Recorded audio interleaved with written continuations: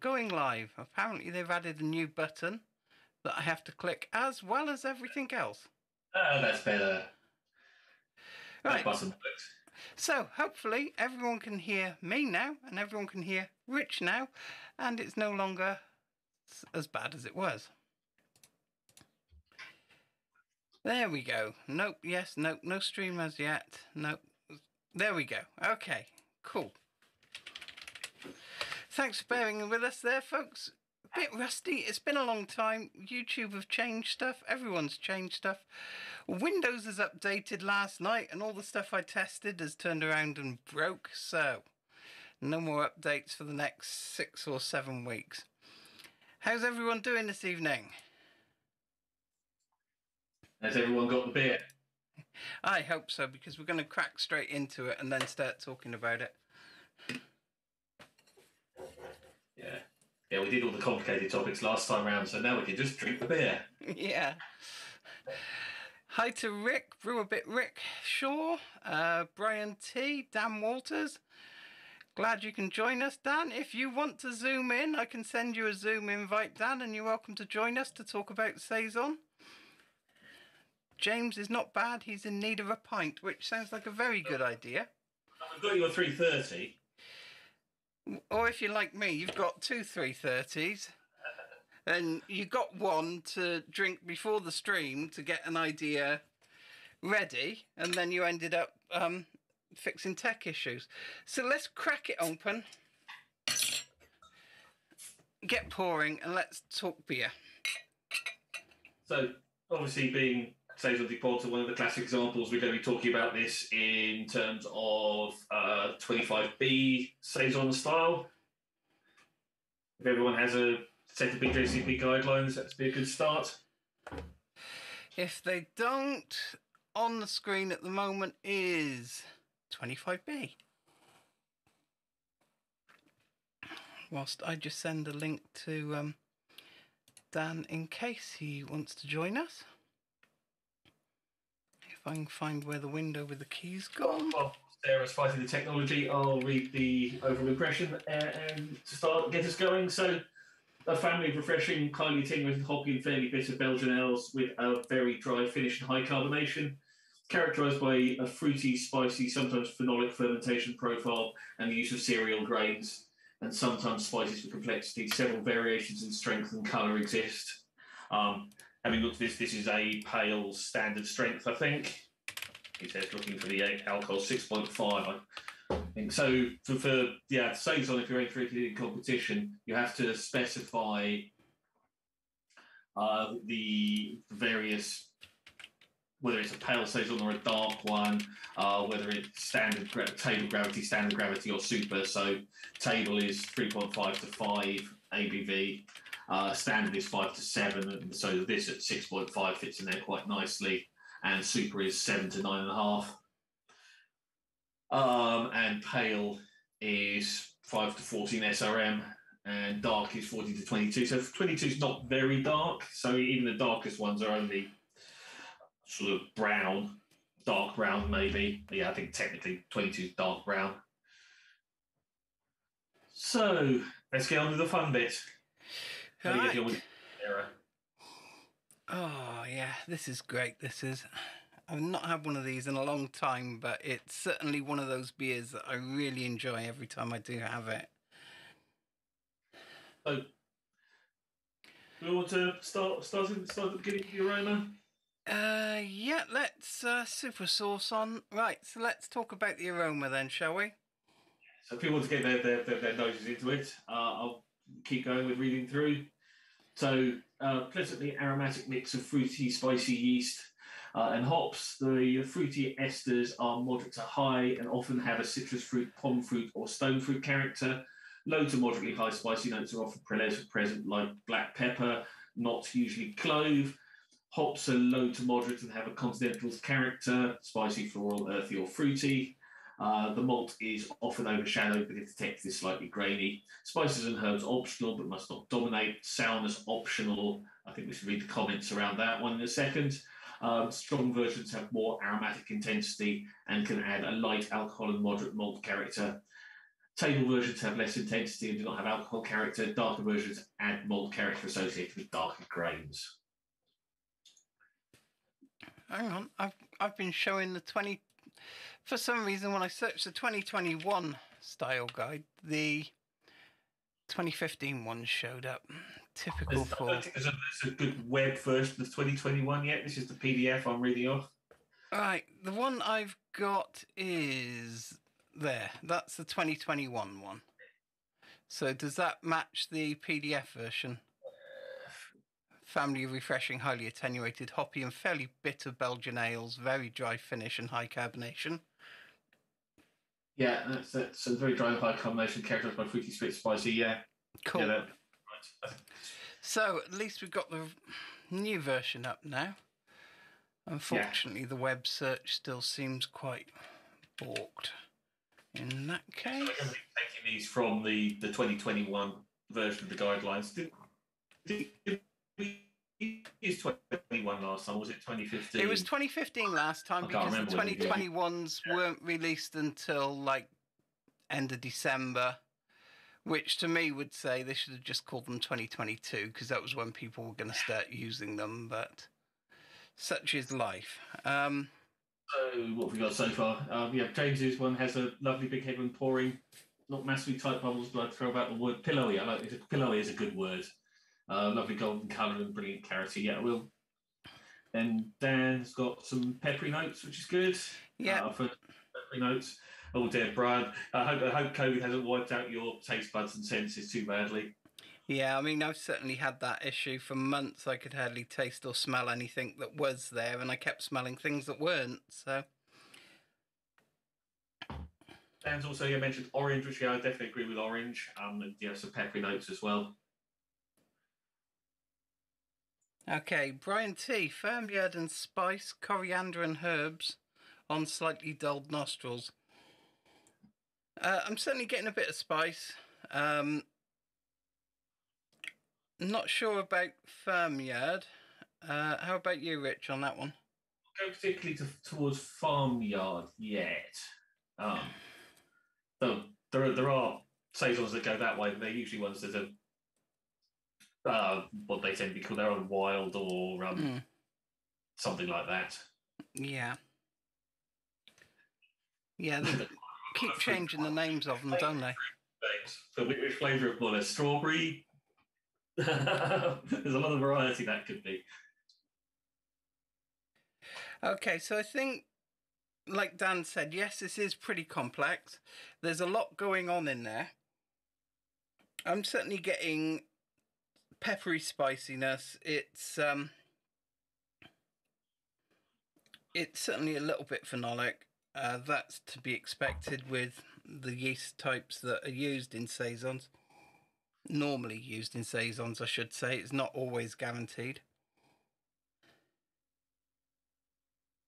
Orange is another one that's already been called out that's definitely there.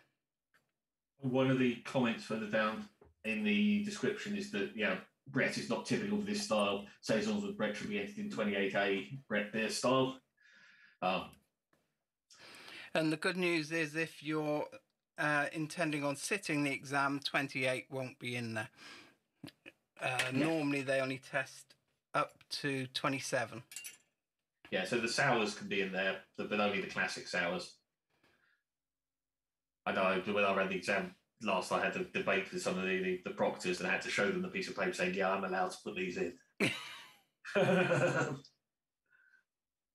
What else are people getting? Anything interesting?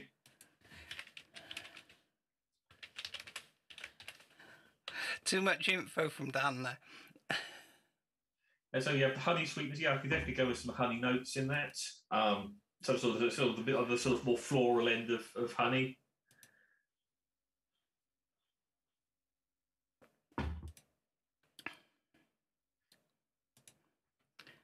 So I'll remove that message for him.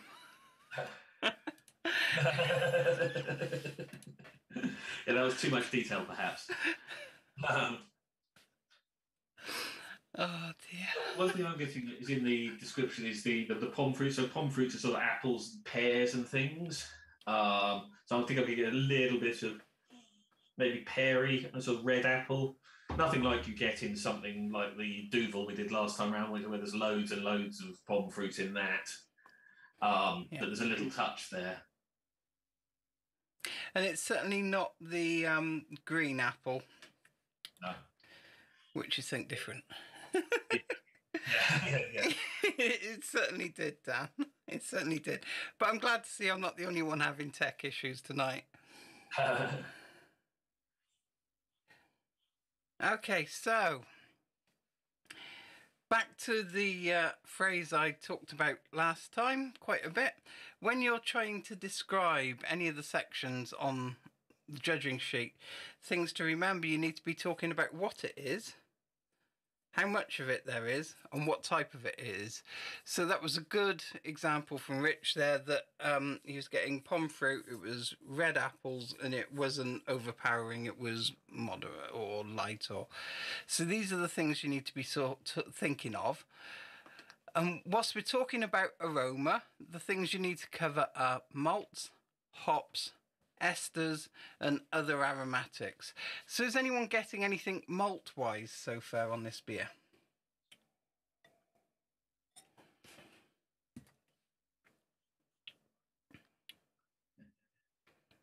The one description, the kill we've had so far that can be tied usually to the malt, though sometimes the easiest is the honey one. Yep.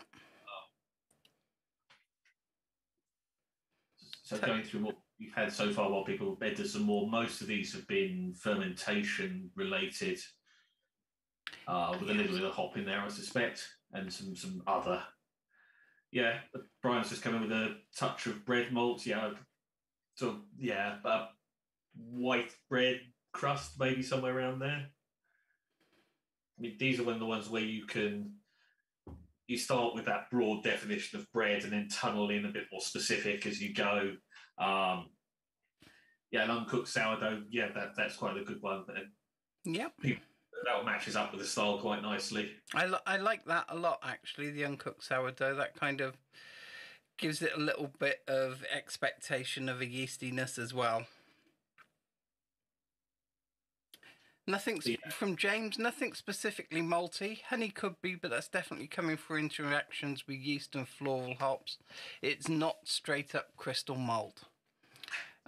I'll definitely agree with you there. It's not crystal malt. Yeah, that would be a mistake to say something. Yeah, I mean, normally we're talking some sort of pale base malt, cereal grains, such as wheat, oat, spelt, or rye are the characteristic ingredients.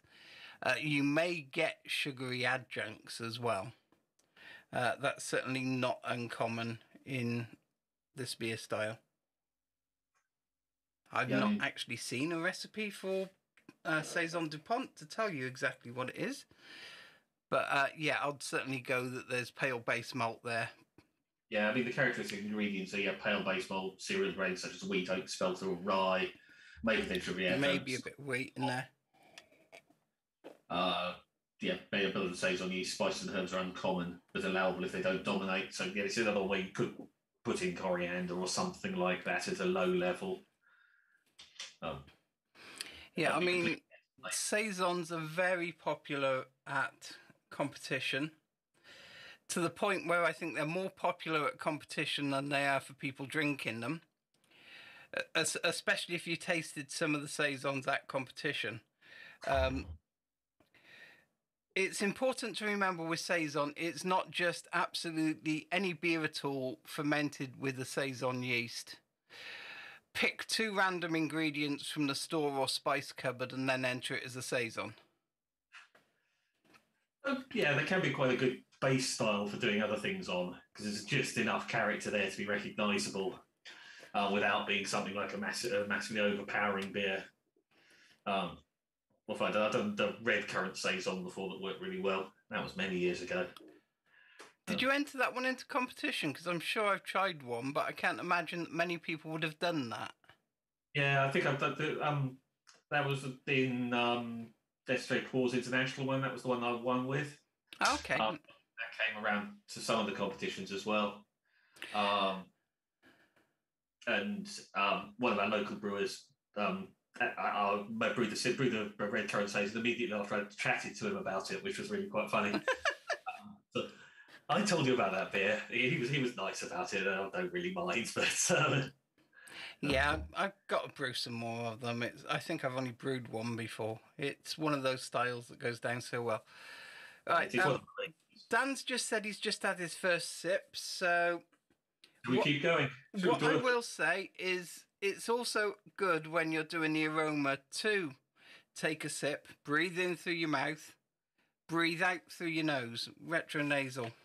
What you'll find is that sometimes the aromas can be a lot more pronounced, or different elements of it come to the fore when you're breathing out than when you're breathing in through your nose. So, moving on, what are we thinking of the appearance? Should we just give some scores for aroma first? I'll give you those scores. That's a good idea. So, out of 12 points, what do you think for the aroma as appropriate to style? So, as compared to the style guide, out of 12, how many do you think this beer gets? Aroma 10 from Brian T.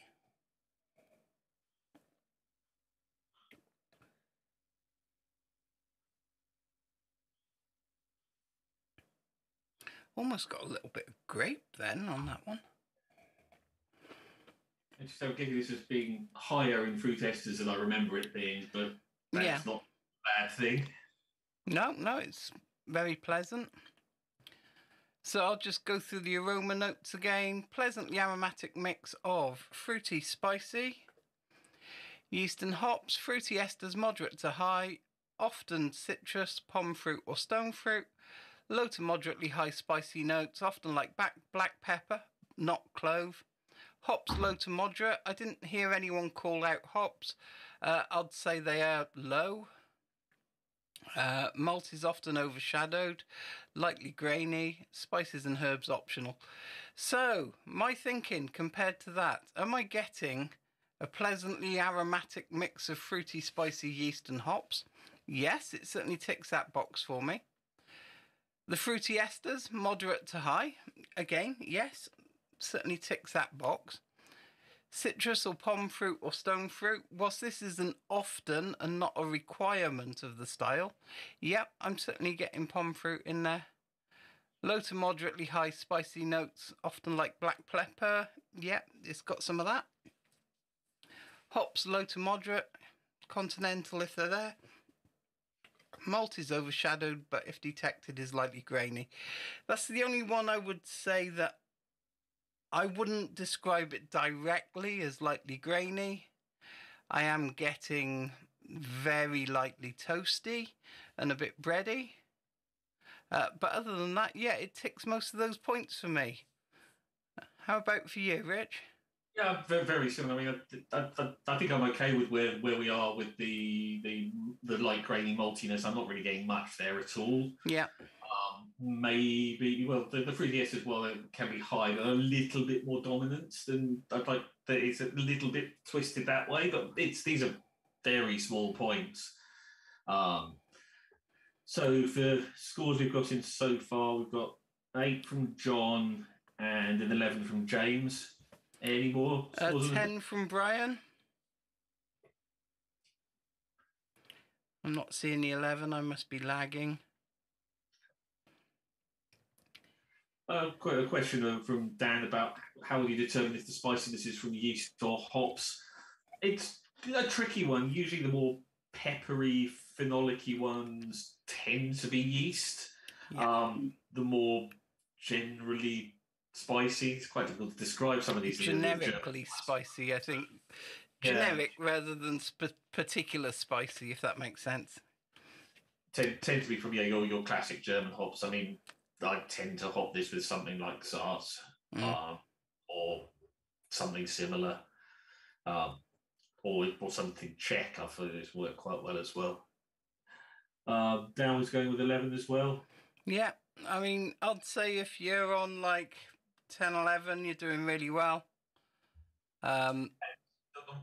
Just stepping back for a second to the spiciness one, you can put down in your answer from hops or yeast, that's fine. If you're saying you don't have to be entirely clear, we aren't psychic about what the recipe is and how where the flavours have come from, as much as we'd like to be. So James has just worked out my secret, I think. Apparently, the way you tell is practice, and you make your excuses when your confident assertion turned out to be incorrect. But yeah, practice helps. But it's like anything in beer judging. We can only say what we perceive. We can't say with 100% certainty that is right. It's just what we get. Yeah. And you will disagree with us when you get the score sheets back. That's just normal. Sometimes usually you'll get some good advice, and it's useful to hear what someone else's opinion is. Yeah. All right, moving on to appearance then. 3 points, so we're not going to dwell on this. Colour, clarity and head we're talking about. The retention, the colour and the texture. We've already had a lovely description of a white pillowy head.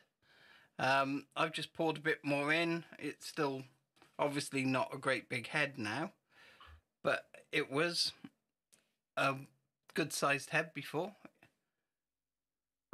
What are people getting for clarity?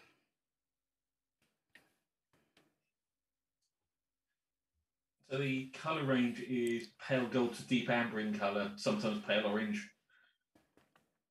Long lasting dense white, rocky, white to ivory head. Lacing, unfiltered, so clarity is variable, maybe hazy, effervescent. Darker versions be copper to brown, which it isn't. Yeah, and also the stronger versions may be a little deeper in colour as well. Okay. So I'm certainly getting a little bit of haze on it. I was thinking it was originally chill haze, but it stayed. Yeah, same here, a bit of haze, but that's okay for the style. Unfiltered, so poor to good is a fairly good range of clarity. Yeah, I think Nipa's only goes as far as poor. Yeah, I mean, that would make a lot of the Nipas I've had out of style then for haziness. They do feel like a race to be the murkiest beers possible sometimes. Okay, so Dan was just thinking from an exam score sheet whether you'd have to say. You don't necessarily have to say the source, especially if you're not in any way confident. It will be compared to what the proctors say. So if the proctors are mentioning spicy phenolics, then you'll match either way. If you're fairly confident that it's yeast derived, by all means put it. Yeast swirling in the glass, heads receded. Yeah, head's definitely gone down, but the beer's been open a while now. Not receded, but there's still I'd describe that as it was sort of, something like James's cloudy description earlier on, then recedes to a thin film and a lasting ring of medium-sized bubbles, something like that. Yep.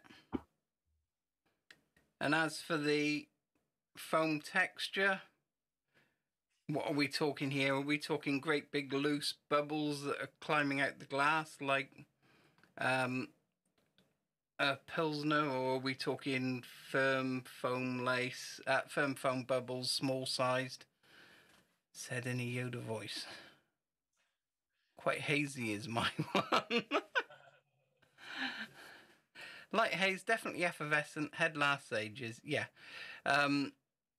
Not going to beat about the bush. It's only worth a maximum of 3 points. Let's quickly get to what people want to give it. If we look at it against the style, for colour, clarity and head retention, appearance, it seems to tick all the boxes for me. It's right at the pale end of the colour range, but yeah, that's still fine. Yep. A 2, a 3. Yeah, I think if it's a 2 or a 3, you're fine. Personally, it would be a 3. In a homebrew context, I'd give this a 3. Yeah. Especially in a competition where it may not have been treated as best as possible for the last little bit. It may be a little Yeah. warm. It may not be poured very well.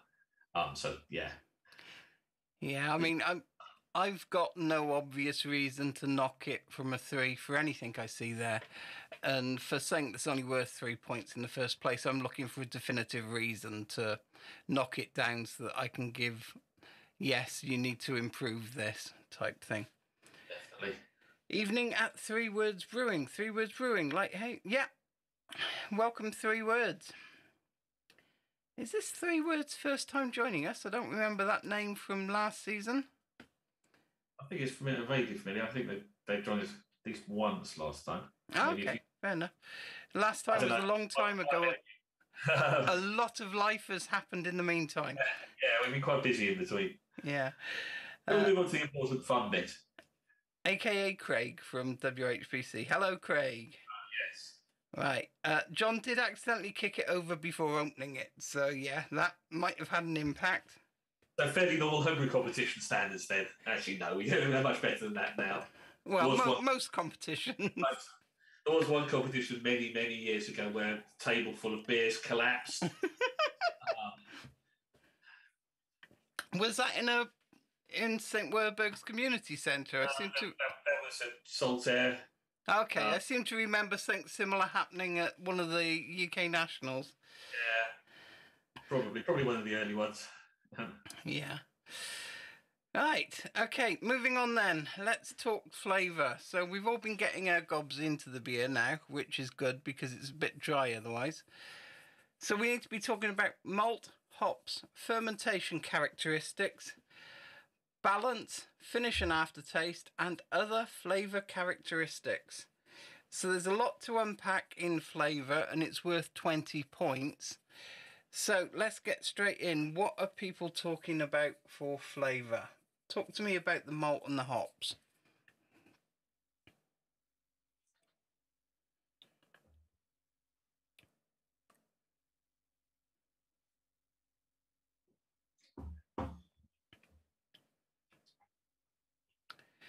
Dan likes to go on to mouthfeel. Yeah, I mean, that's certainly nothing wrong with doing that. When it comes to you judging, you judge the way you like. You do them in the order you like. I normally go through more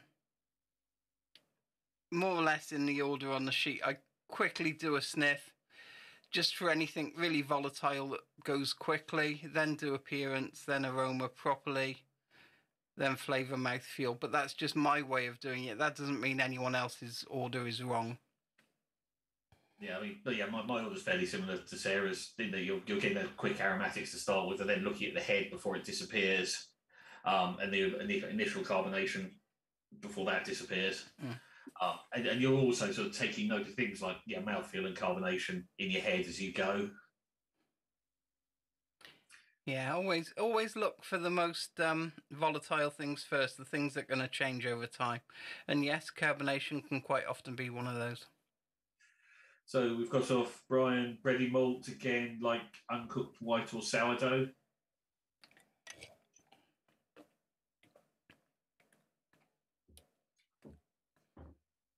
Yeah, getting a bit of bready, a bit of grainy. Honey was a good one that was mentioned earlier. I'm getting some honey. Yeah, James has come back with floral honey carries into the flavour. Banana in the background, very yeast forward. Bitterness is pretty simple and doesn't really seem to feed into the other hop characteristics much. Yeah. Brian's getting a touch of funk. Spicy phenolics, low clove, or is it pepper? His taste buds are still slightly off. Personally, I'm not getting any funk. I'm hoping if everyone's got the bottles from Beer Moth this time, we shouldn't have so much bottle variation like we had last time, where some were stored well in chilled storage and others have been on a supermarket shelf for 6 months in the summer. But hopefully we should all be tasting more or less the same things. But that doesn't mean that your mental picture of an aroma isn't different to mine, and we might not describe them in a different way. And generally, I'd say that's the main difference between someone tasting beer and most BJCP judges, we're just better at describing, or we describe things in a more structured and similar way to each other than people who haven't gone through the BJCP might do. To link words to sensations is quite a difficult thing. Yeah. I've go back to what we've had here. I think I'm also getting a little bit of the one that James mentioned, a little bit of banana. I think I could agree with that. Yeah. And yeah, the Brian's low clove. I think I could also go with a little bit of that. Yeah, I'm mainly getting pepper, but there could be some low clove there. Yeah. Once again, it's one of those things with a sort of boundary line. Yeah. I think more presence in the flavour than the aroma. Bready with tasty notes from Craig. Yep, that works for me. Brian's not getting much by the way of hop. A hint of herbal or grassy hop. I'd certainly say that... Let's try it again.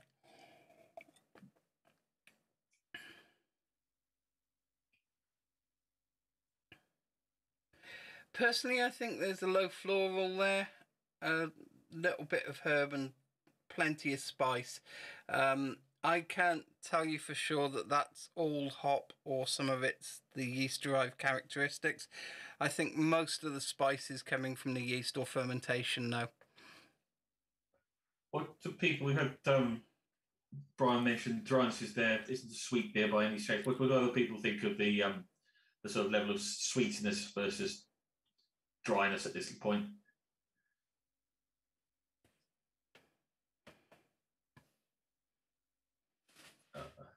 And yeah, I just wanted to say I totally agree with James.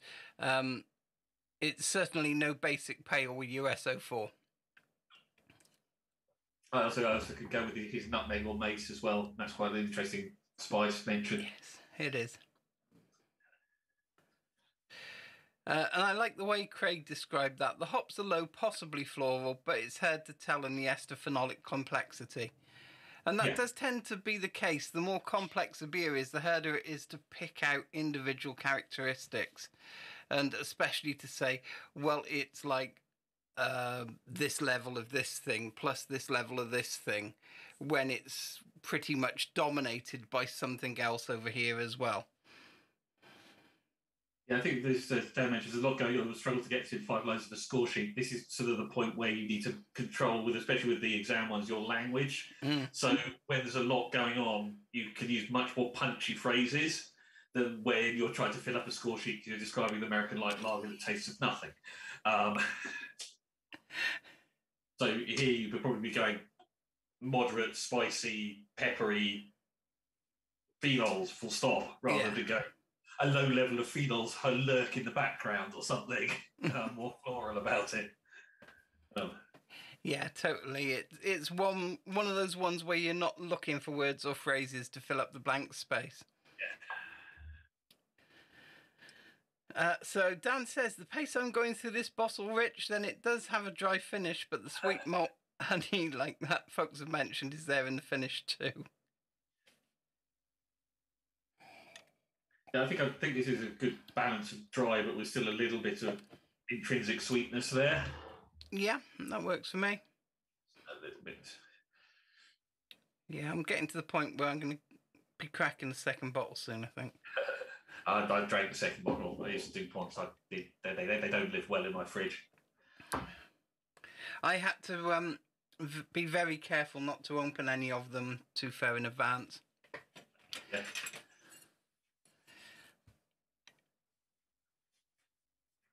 Right. Any more we've got here on what's the level of bitterness? I think is another area that's interesting to discuss. I think what we have James on. I think it's that prominent bitterness, a bit of carbonic bite, because a sense of dryness, pretty sweet in the whole. So the description says bitter, spicy aftertaste. Very high attenuation, never sweet or heavy in the finish. We'll talk that bit through. Yeah, bitter and spicy aftertaste. What do people think of the level of bitterness? For these statistics, the bitterness is only up to 35 IBU.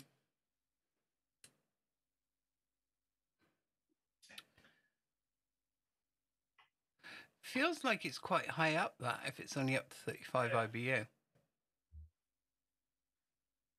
I've never been very good at putting a beer in my mouth and going, that is 27.5 IBU, by any means. That's 100 plus. That's ridiculous. That's not. But Yeah. yeah.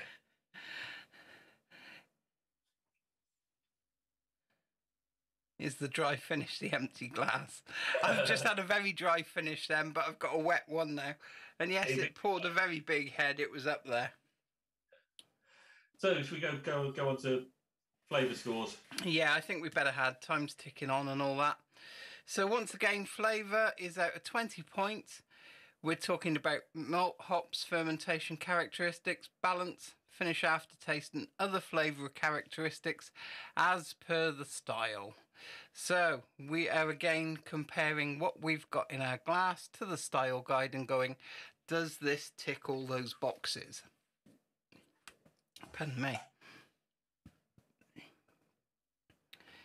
So, fruity spicy yeast, hoppy bitterness, grainy malt, moderate to high bitterness, and a very dry finish.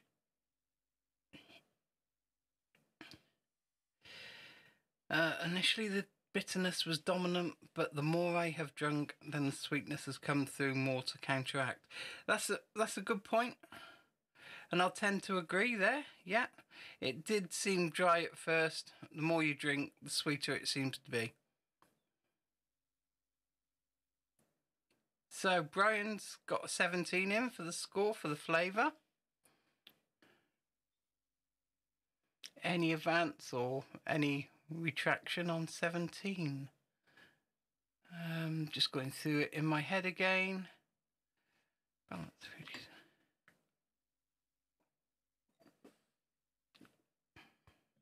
16 from marked down for the malt being a little higher in intensity and character. Yeah, potentially.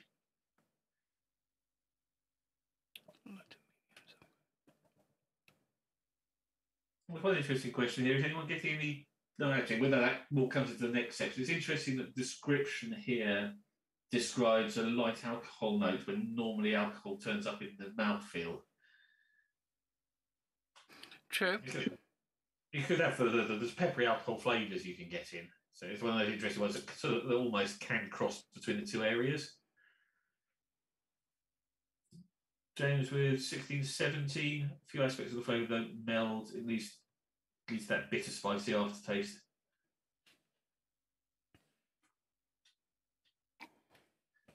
Any more for any more?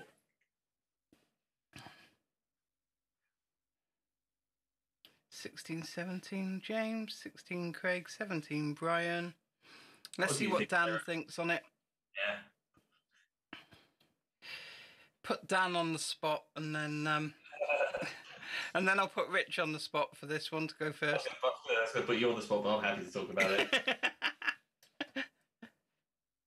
Gonna go 16, says Dan. So it's up to you. I'm quite happy to be put on the spot if you prefer Rich. I think I'm a little higher than most people. I'd probably be 18. I think I'm agreeing with Dan on that. I think the sweetness is a little high, but it's once again you're looking at very small problems here, and I'm quite happy drinking this all night. So, well, I'll fall over if I drink this all night. Yeah, I think I'll go with John and give it about an 18. There's nothing significantly wrong with it. The sweetness does seem more apparent the more I drink of it. It certainly didn't immediately hit me in the face as being a sweet finish or anything. So I mean, I think like knocking 2 points off, I can quite happily personally justify. Many more than that, though, I think it would be a stretch without saying, this is the problem, thou shalt not do this. You have to adjust such and such and such and such when you brew the beer again. Okay, so shall we move on? Mouthfeel. 5 points, talking about body, carbonation, warmth, creaminess, astringency, and other palate sensations. It's sensational.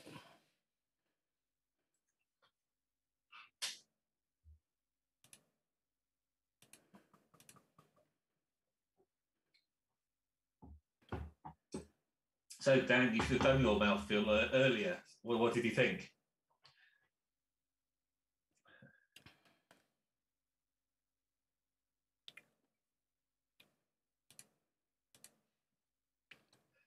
So while people are doing that, James saying he doesn't mind the sweetness too much. It's the size of the step change between the sweetness and the bitterness for me. Yeah, I think that's sort of a symptom of being slightly sweeter than I'd expect. Makes sense.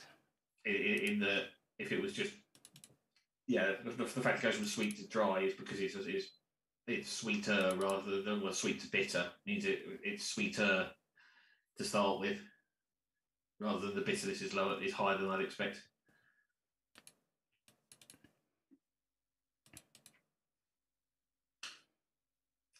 So from Brian, no creaminess, lower stringency.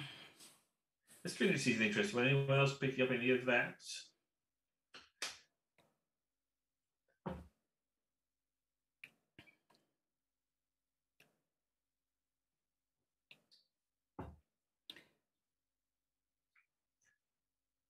I'm not really, but I can see hot bitterness and maybe it's a little bit of the general dryness. Yeah. In combination. You more or less took the words out of my mouth. It's not what I'll call astringent in the normal sense, but that bitterness is quite assertive, and I think that could easily be giving you the impression of astringency. I don't know if anyone else feels the same. We've got from James, a lovely soft mouthfeel like a medium thick fruit juice. Pretty effervescence that's dropping as you go down the glass. It's also getting a slight astringency at the centre of the tongue. The interesting detail.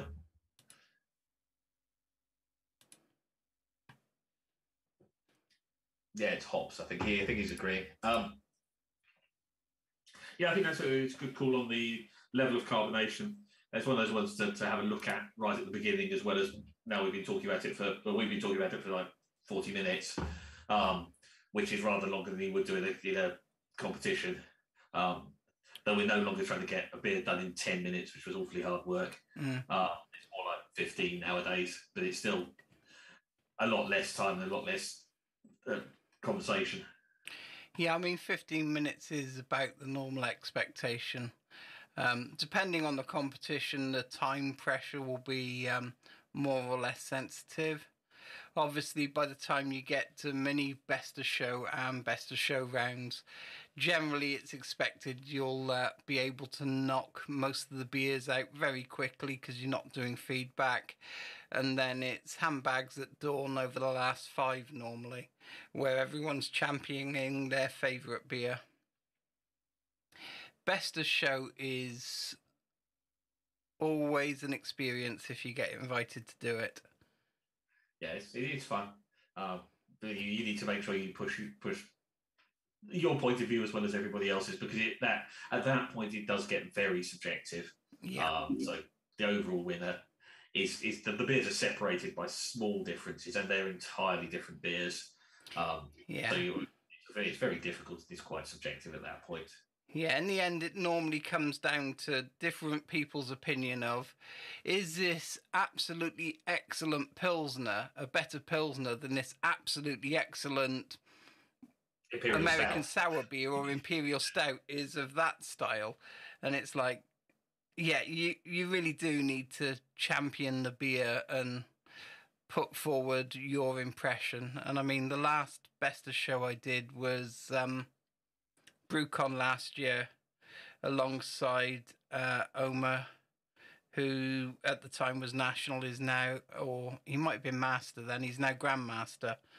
And it was a great experience. Everyone was encouraged to put forward their opinions, and we all came to a unified consensus.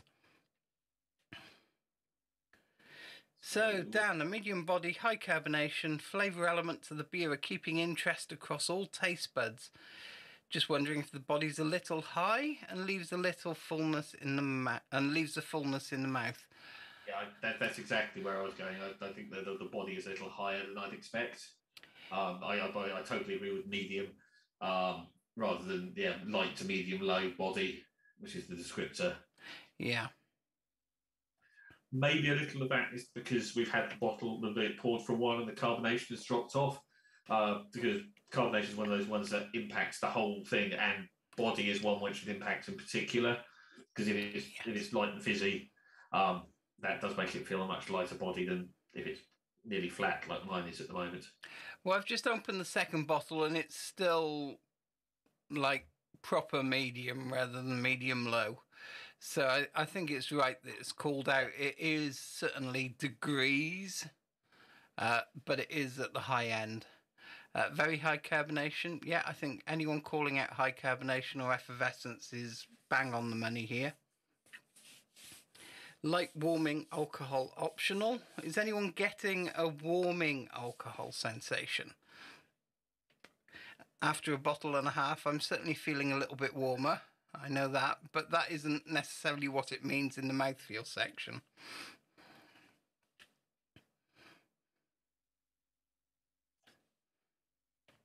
Yeah, it's interesting this one because we're describing quite a wide range of beers here, from the table version to the super. And yeah, you do get a bit of alcohol at the top of standard strength, but it's definitely there in the more punchy versions.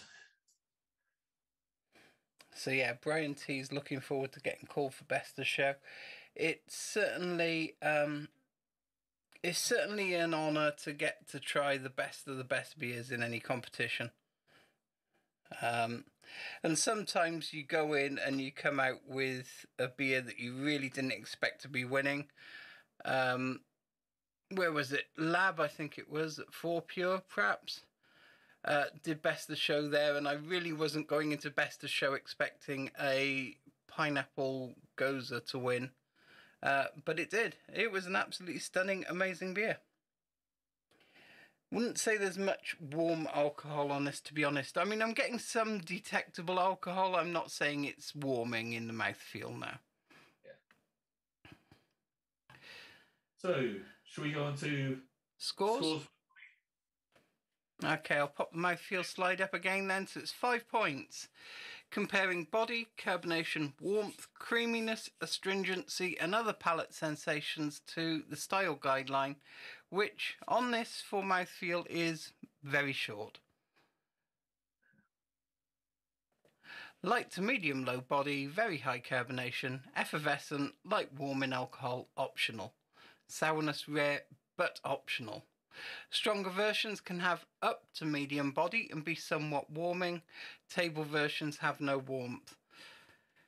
Richard and myself didn't specify whether this was entered as a table version or a stronger version, which you would normally have on the sheets if you were judging. I think I suggested it's probably a standard at the beginning because it's in the right ABV rate. Yeah. So we have 3 4s so far. James saying, yeah, I think it's a 4. Or top bite, the slightly high body stops me giving it 4. Also, it was mean on taste, so it's not going to give it a 3. Yeah, that's fair enough.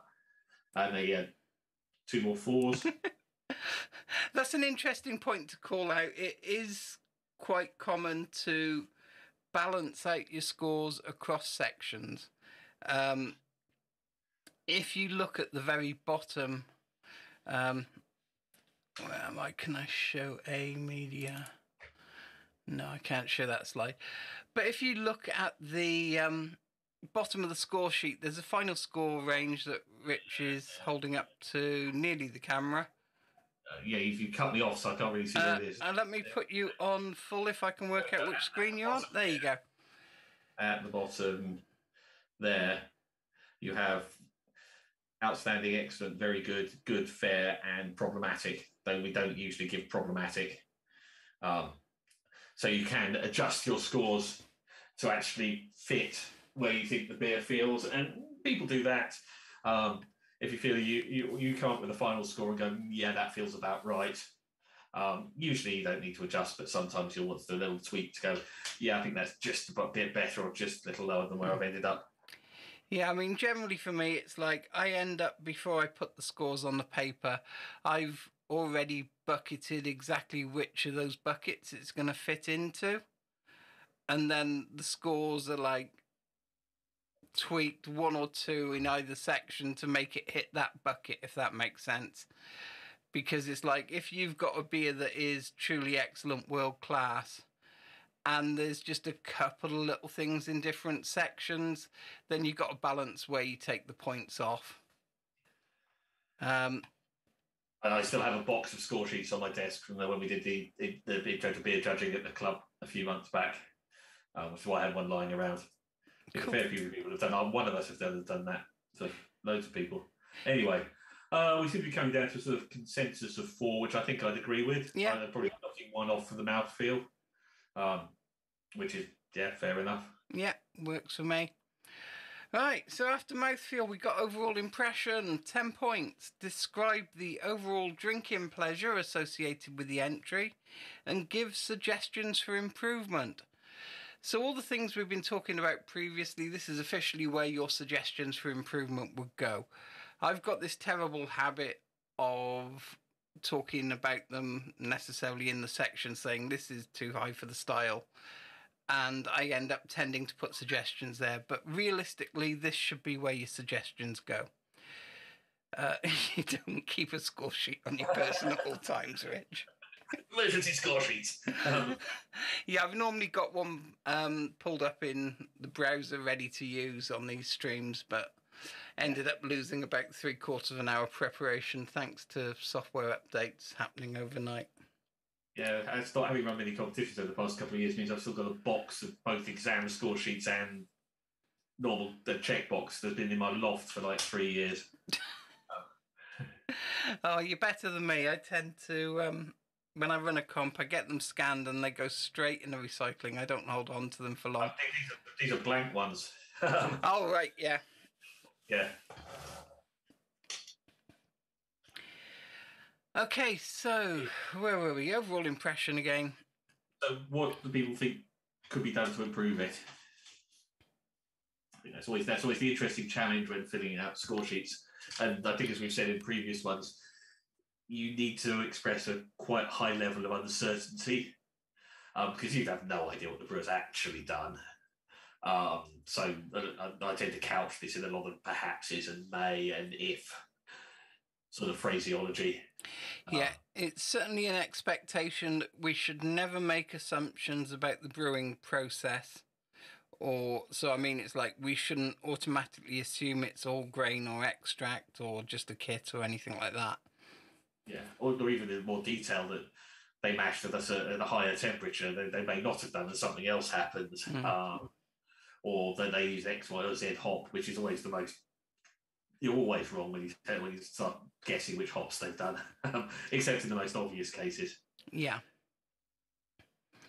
Yeah, I mean, generally, if I'm doing something that's got expected hop characteristics, I wouldn't necessarily call out what they've used, but I might well say the style calls for very aggressive American hop characteristics. Try something from one of these families. Yeah, the only one I think I'd call out specifically is probably Cal Common, which has a single hop in the listing, usually. Is it standard? Quite possibly. It's been a very long time. I think the only time I've ever judged Cal Common was the very first competition I ever judged at. It's not a required one, but if the hops were weird, I might call that out. Yeah. As being the standard. So what have we got so far? We've got a 7 from James, a very competent, pleasant beer that's very easy drinking. Bitterness doesn't quite meld right with the flavour or mouthfeel. Look at hop choice or timings to bring in a little more balance and complexity in that area. And an 8 from John. Don't knock it over next time. I don't think that was the brewer fault. But yeah, effectively charity flows around lovely beer, certainly look out for it. James, yeah, good example of the style. Yeah. Yeah, it's certainly one of those beers that I've always enjoyed.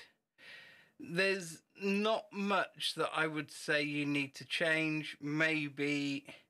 And I mean, let's be honest, this is effectively the beer that defined the style.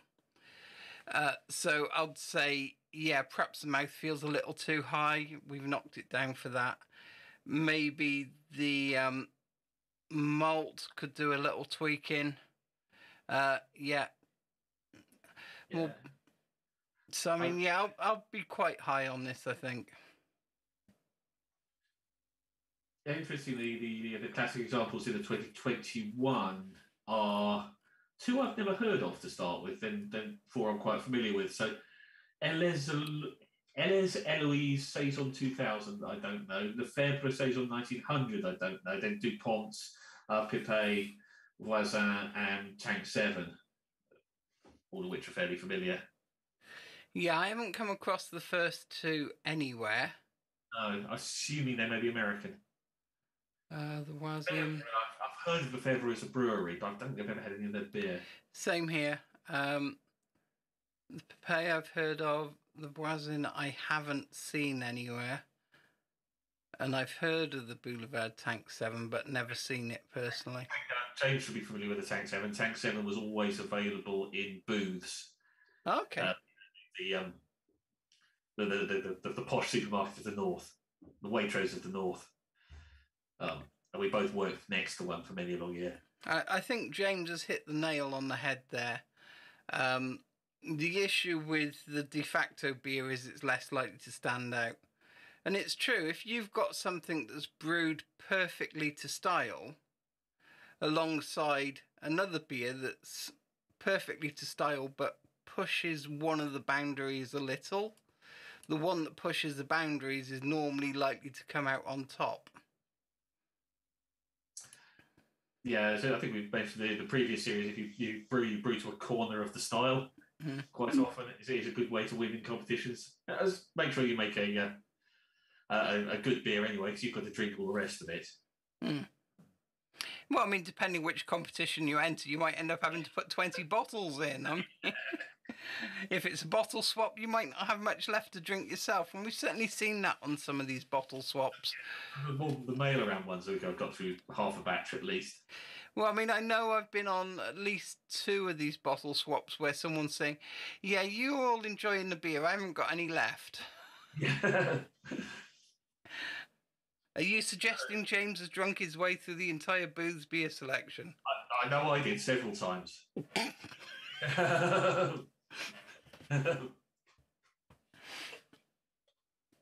Would like the recipe, yeah. Unfortunately, no one's ever sent me the recipe as a result of me saying I want the recipe. If I contact them after the competition and say, oh, that beer you did, any chance I can get the recipe? Yeah, they've been quite happy to share it with me, but no one's ever done it just from the score sheet. They do have your email. They probably now we're using stickers. They can at least read it. Right, so for me, it would have been an 8 or 9 on the overall impression. So that leaves us with final scores. So out of 50, where would everyone put this beer? Is it an excellent example of the style? Is it problematic? What do you think? Yeah, I agree with your 8 on that. I'll be talking about maybe the mash, maybe probably sugar in a saison. I'll probably mention that. It is fairly common to use some sugar adjuncts in it. My suspicion is they've taken the sugar out because people don't like sugar in beer. Possibly.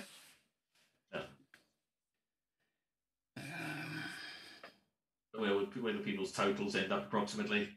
Having said that, sugar is listed as an ingredient. Yeah, it's pretty common in saison. Between barley malt and hop. Okay. So, I mean, normally on EU labels, especially, the ingredients are in the percentage order. Yeah, by weight, which is so it feels about the right place for it. So yeah, makes sense. James says about 44. I think Lucy's here tonight too. Hello, Lucy. 43 from Dan. Yeah, that's... Everyone else is doing complicated maths in the background. Yeah, it's got some things in there that associate with the pale invert. Yeah, this is what we have stewards at the end of the competition for, to check we're still able to add. Yeah. Yeah, judges start up the morning quite able to add up, but by lunchtime that ability tends to go out the window. The trouble is, quite often I'm encouraging the stewards to drink along with the judges, so they're not in much better condition than the judges are. We're a lot better than we used to be now, because we tend to be judging 2, maybe 3 flights rather than 4 or 5, which were some quite heavy days for some of those early nationals. Oh, yeah. 55 beers over one day and one evening session I did at the one national. Yeah. And by lunchtime on the daytime, it was like my knees were going, I could hardly add up. And yeah, and lunches weren't great at that point either. Anyway. Yeah, true. Right. Oh, yeah, it's got some things. 42 from Craig. So 42, 43, 44. My numbers add up to 44, which is about where I'd expect it to be for me, but we're all within a judging margin of each other. You're much more organised than me. I haven't been writing scores down. 44 sounds about right. On this one, I'll be honest, if you're between 42 and 45, I think you've done well. We're allowed 7 variation. If I was to proctor this, it would be a 44. Yes. So if you're plus minus 7 from 44, you're getting some marks on scoring accuracy. Cool. Well, this concludes the scoring. Anyone got anything they want to chat about before we end the stream? Has Sarah 55 beers tonight? No, I haven't had 55 beers tonight. I'm on my second bottle of Saison. Ben's scrolling back through chat to check his scores. Yeah. That works if you've been typing scores in. If you've been saying them out loud and then forgetting them like me, it's like not so convenient to add them up. Yeast or no yeast in your pour? I had a little bit of haze. I didn't stir up the yeast. I didn't kick the bottles over. There's yeast sediment left in the bottom of the bottle. Interesting comment there from Brian. Well executed beer, not a lot of perhaps change. Perhaps reduced body slightly with a touch higher mash temperature. I'd probably go the other way. I usually go down for lower body, but it's mash temperature. It's a bit random. Mm-hmm. Yeah, I mean, normally the perceived wisdom is a little bit lower will get you less body. That said, in a brewlosophy experiment, they found that mash temperature wasn't quite the pointer to body that we may have thought it was previously. But I'd always put the caveat on there that brewlosophy experiments are great in what they do for the particular beer and the particular style they're testing at the time. In a different style or a different recipe, you may have a different result. Yeah, and also there's a whole lot of things about thermometer calibration, thermometer placement, mash temperature variation across the mash. It makes a difference. I mean, if you're right at the top of the temperatures, it's very different than right at the bottom. Here or there. But yeah, normally it would be unless you were mashing very low to begin with, then normally you'll go lower for a more fermentable, less body wort. Or it could be used different ingredients if you've done a load of maltodextrin or something in there. Take some of that out, for instance. There's multiple ways to achieve a change in body, and this is where it comes down to not making assumptions about process. And you can give them a little list of options. That's quite a nice way of doing it. I mean, this you could say change the mash temperature, or change the recipe, maybe different sugar ratio, or a different base malt or something. And I mean, especially on some beer styles, having that list of options does help fill up the space. Yeah. Which is expected in the exam. It's not necessarily a requirement at competition. And I think that's one thing that I probably should call out as both someone who's trained judges, done judge training myself and also run competitions. The expectation is if you can fill out the score sheet for an exam, you can fill it out for a competition. But you may not. I certainly, as a competition organizer, wouldn't expect the full level of detail that you'll put into the exam score sheet in a competition result.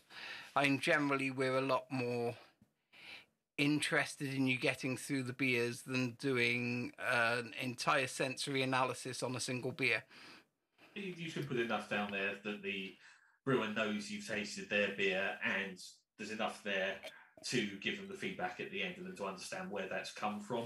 I mean, we have seen score sheets in the past that have just had things like "Y" written across them in very big letters. Let's not do that. Yeah. I remember there was once a pro brewer who judged at a competition where their overall impression was, it's shit. Needless to say, they didn't get invited back. But yeah, I mean, as a competition organizer, if you've got 5 lines for a section, I'd expect 3 lines. On the exam, they'll expect at least 4. If you drop more than 2 lines over the lot, you start getting penalised in the exam. Right, James, have to say in our group intro to judging, feedback and advice is more common from those with more judging. Yeah, totally agree. The more experienced you get at judging, the more focused you get on them improving the beer rather than necessarily going into the ultimate depths of, well, it's very low this, definitely low that, moderately low this, because at the end of the day, no one's entered a competition to find out if they've got very low or low hop bitterness. They've entered a competition wanting to A, win, and B, brew better beer. So if you're servicing those requirements of the entrant, you're giving them what they want. I mean, I'm not saying don't describe the beer, you certainly should, but just bear in mind that the description of the beer should not come at the expense of the feedback and improvement guide for the brewer. Okay, any other last comments? What's the beer for next week? Was that the one we were doing with James? Yeah, I think we're going to have James on and maybe Lucy when she gets in and do the coffee stouts. Okay, so the beer for next week then's the coffee stout. So that will be spice herb veg, I think we said. With a base, we will decide on the day. We will tell you what the base beer is like. It's a stout. It's a which one of the stouts. We're just going to have a look at the ABV on it and pick. And probably try the first of the 2 bottles. Exactly, that'd be a good idea. Maybe we'll decide what the base style is, because we'll talk about next time. That's how you need to enter them. All right, Dan's finished his strip show, so that seems like a good time to end the stream. Thank you all for joining us. I hope you'll join us next time. You've been on my channel. If you feel like it, please feel free to give the video a thumbs up, because that helps YouTube recommend my stuff to other people. If you haven't visited Rich's channel, it's Tertiary Brewing. Please pay his channel a visit and give him a subscribe. Cool. Thanks, everybody. That's been good fun. Thanks a lot. Next time. Catch you next time.